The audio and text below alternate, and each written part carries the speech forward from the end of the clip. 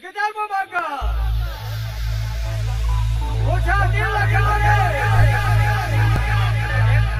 we're now coming to ERIAC, the European Roma Institute for Art and Culture, and let's go into the Katitzi show. Do you know about Pippi Longstocking? Yes, of course, she's one of my favorite childhood characters.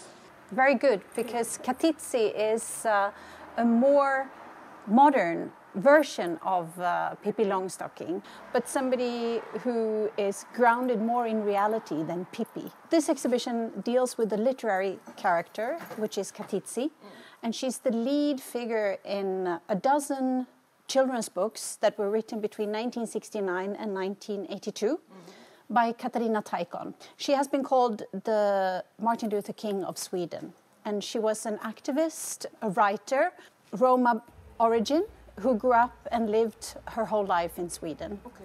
And we have Katitzi, the child bride, Katitzi Z1234, Katitzi in Stockholm, and Katitzi on the run. The books really reflect her childhood, her youth.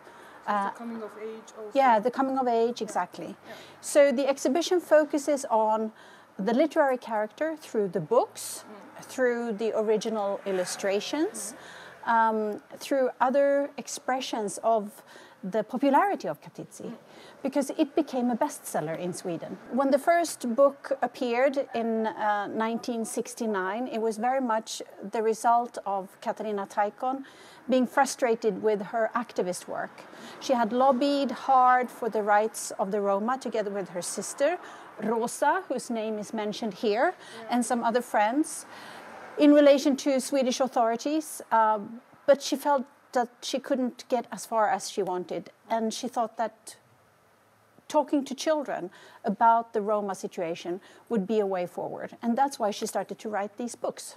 And here we have some of the original covers of the books that appeared one per year, which were made by Björn Hedlund, and he's key in telling the story about Katitzi, because it's not just a text about this girl, it is also the images. He helped form the literary character. Yeah, that's what I wanted to ask. Of course, probably, I mean, the Katarina Taikon has the text, but of course, that she needed to have really good visual partner to be able to create that imaginative world of Katitzi. Exactly.